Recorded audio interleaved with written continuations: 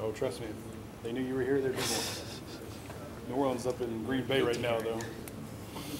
So let's start off with your health. How are you feeling? How's the ankle? Where are you at percentage-wise? Yeah, I'm feeling good. I'm back at 100%. Blessed to be out there. So never take anything for granted. That's for sure. So You're full go today? yes, sir. Yep, Tell us about your fall. Obviously everyone's competing, right? But what are you trying to make you better at? Yeah, I think that's a big focus. We've both been in quarterback, competitions, and I think we both learned it doesn't matter what the other person does. I've said that before many times, and there's no bad blood between me and Jaden. We're good friends. We root for each other. We worry about how we can improve ourselves because it's a long season. We know how it goes. We just want to put the offense as a whole in the best position we can, so we can all win games. I don't know if I read this and it was accurate or I just read it, but did you say that you want to break away from that gunslinger label? Is that something you actually said, and is that something you feel? Yeah, that's something I've said before.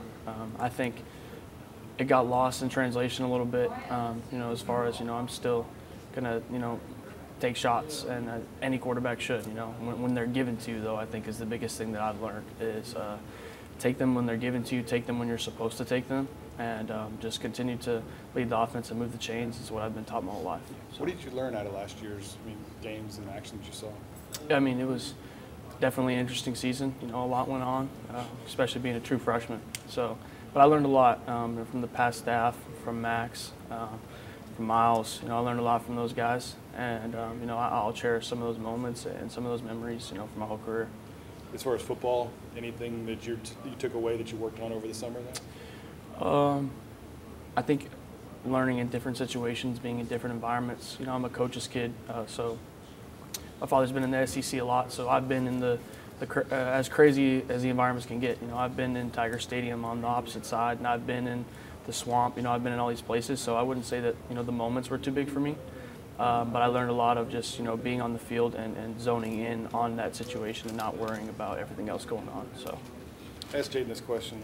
Same for you. Just if you were building a resume, what would you put at the top? These are the things that I do well, football-wise. I think the biggest thing for both of us and what we've been working on and what we've been learning a lot about is just leading and being one unit, being together. Because at the end of the day, all that matters is that LSU wins on Saturday. So. What's it been like since Coach Kelly came aboard and new staff has come aboard to take you to this point right now? Yeah, it's been awesome. A culture flip, I guess you could say. That's no diss to Coach O. I love him. And I love the old staff and everything that they did for us, and I think it was great. Coach Kelly kind of has a different way of doing things, and it was new for us, and I think once we kind of bought in and started to understand it, it really helped us out a lot. I think it made people from the top of the roster to the bottom of the roster all together buy in more, and all focused on one goal. So. This competition, it's such a long season. You play against so many hard-hitting defenses. Do you kind of think, hey, they're going to need both of this at some point, right? Like I said before, you try not to think about it like that. You just think about if I'm in, then I think Jaden would say the same. He's going to support me. If Jaden's in, then I would say the same, and I'm going to support him. Like I said, we're focused on one goal, and that's for LSU to win games. So. What's he do well? He's a hell of a player. I don't think I can cuss on TV. My bad. But yeah, he's a heck of a player. He's great with his feet. He's got a great arm. There's a lot of things I take away from watching Jaden every day, and so. Does Mike and Brian want y'all to have that escapability, that mobility into your game, or do you feel like you're rolling out more now than ever? I think the style of their offense is definitely a little bit more mobile. Instead of just a base pro style drop back type offense, but we do a lot of both. Is what I love so much about this offense. There's mobility, but there's also sitting back there and slinging it. So, it's a very complex offense, and it makes you think a lot. But I love it because it challenges me each day. Make sure I'm on top of everything. I never go out there in the gray area with things because you'll get lost. So, something I love about what they do and their scheme. It's just a question for clarification. I don't expect that they're giving you a weekly, update on where you both stand, or all three of you stood before. Is it just really about you and the things that you need to improve each week? How are they making you better, I guess, as the competition progresses? Yeah, I think they work on, there's obviously each of us have things we have to work on. And I think they know that. I think we know that. And, we focus on what we can control, what we're worried about, what I'm worried about, what I'm focused on every single day. What am I working on today? Can't get focused on what I got tomorrow or what's going to happen after practice. It's just what am I focused on today? And I think Jaden would say the same. So, how important is the scrimmage Wednesday in terms of? It's just another practice. That's the mindset you got to have, right? Just another opportunity to step in between the two lines and go play football. The game doesn't change just because it's a scrimmage. A scrimmage in a game is practice reps. So, if you think about it that way, then you're always prepared. So, I didn't ask him, but I wanted to ask you, just kind of brag on your receivers. It seems like you've got, Baskin Robbins, kind of a different flavor for everyone, right? Yeah, no, it feels good as a quarterback going into a football game, knowing that it doesn't matter what happened, but whoever you throw the ball to is going to go get it. We've got some unbelievable receivers. Tight ends are stepping up well, running backs too, and the whole line's coming together. So I'm really excited. Talking just about the receivers, those guys are studs. They're going to go make plays. 50-50 ball is not a 50-50 ball. It's a 100-0 ball. That's how I feel about it with them. So you get a one-on-one matchup with those guys, and you can take the shot, and I feel really, really good about taking that shot. So does it feel a little different when Seven's out there? Yeah, of course. I mean, wearing that number, it means something to him. And I think it means something to us too, because we know, he knows, and he's stepped up awesome and done a great job as a leader, and great job of making plays. So yeah, definitely feels a little different. Who's maybe elevated themselves in that room? Obviously, a lot of people talk about Malik, right? But is there someone that's really you feel like, man, that dude from spring to now has really kind of turned it up? I think they all have turned it up a notch. They've all been being in the system first spring. It was a new system for all of us. It wasn't just difficult on me, Jaden. It's difficult on everybody. I mean, even the receivers and the running backs and the whole line learning the new protections and how they're sliding and the different gap schemes and stuff like that. So I think they've all elevated. As you get into a system, a spring install and a summer install plus a fall install, your third time installing it, things start to come faster. And so I think that all of them as a unit have just gotten better and better at learning their process, and you see the results for sure. So. Garrett, I'm sorry. If I could ask you about someone on the defensive side of the ball, Kobe Richardson comes over from McNeese, and some people may say, oh, this is a big step, but apparently he's running with the first team. I mean, what have you seen throwing against him or at practice? Yeah, he's played really well. He's done a great job. I think our defense is really scary. Not I'm saying I'm scared. I'm saying as in, like, if you watch those guys out there, you're like, okay, this is real. Our D-line is ridiculous. All those guys are first-rounders, feels like. And, from top to bottom, I feel like from the secondary down to the box, we just got a lot of very, very talented defensive players. So I feel good about third downs on the other side of the ball this year. So. Can you think back to – sorry. I was going to say, how involved is your dad in your game, and just like what are some of the things he's telling you? What have you learned from him? We have a great relationship. It's something special to me. I wouldn't say it's more of, he lets me get coached by my coaches. He's never been a dad to try and step in or get in the way or get my coaches upset with me because I'm listening to him instead of them. It's never been like that. It's more of the mental support aspect of, tell me what happened, and I tell him what happened. He said, well, what did coach say? And I tell him this, and he's like, good. And then, or if I'm like, Dad, I don't understand what he's saying, he's like, well, what he's trying to tell you is blah, blah, blah, blah, blah. And I think that's the biggest part for me is sometimes people think of coaches' kids and they think that, oh, I'm just going to do what my dad says. No, my dad is fully in support of Coach Sloan, Coach Kelly, Coach Denbrock. He thinks they're great. And so I get to bounce kind of ideas and thoughts off him, and it's almost like double feedback. So it's awesome. Have they told you that Jaden was going to be the starter? Have they told you that? No. Oh, man, I ain't heard nothing about that.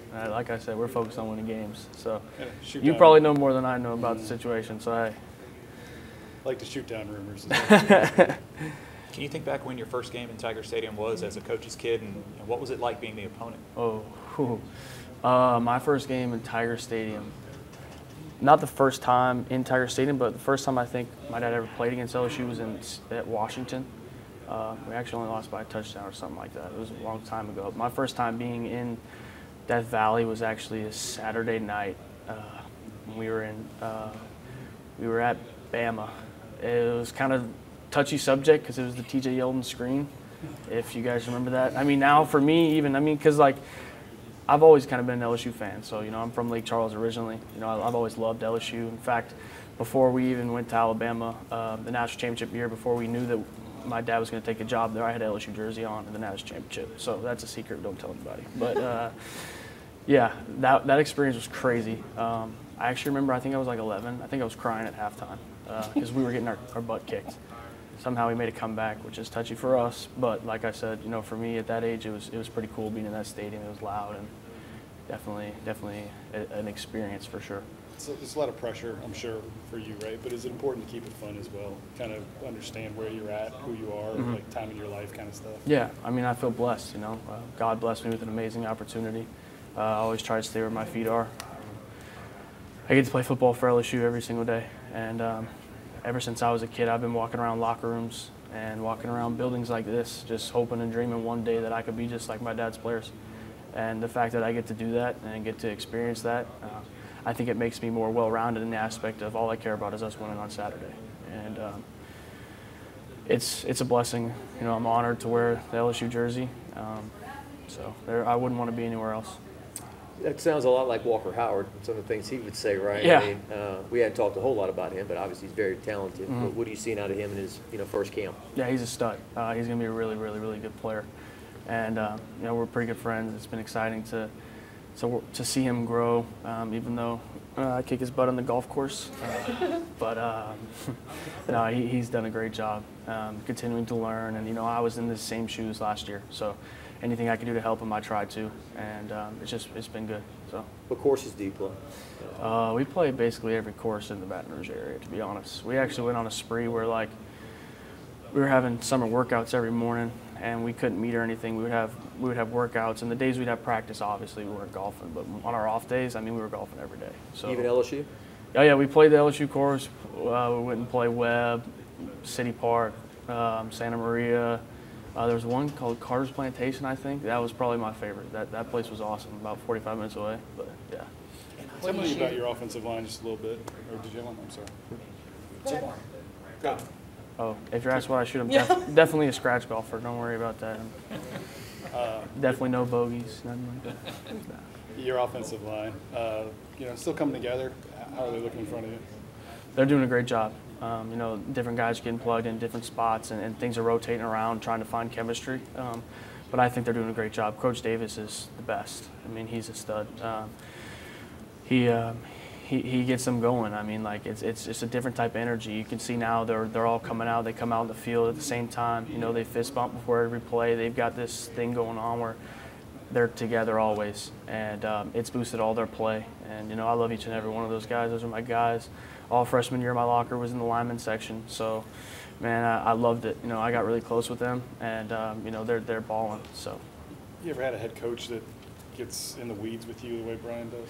No, honestly, I haven't, and I like it a lot. It's pretty cool. The thing I love about it is oftentimes people like to think of a head coach as somebody who just sits there and claps and just kind of like manages. I've heard people say he's like a CEO, and yeah, he's great like that. He's a great face of this program, but when we get on that field, I mean, it feels like he's somebody who's like, he feels like a QB trainer, like, you know, like that's what it feels like, because he's so knowledgeable about our position, and he works hand in hand with us every single day.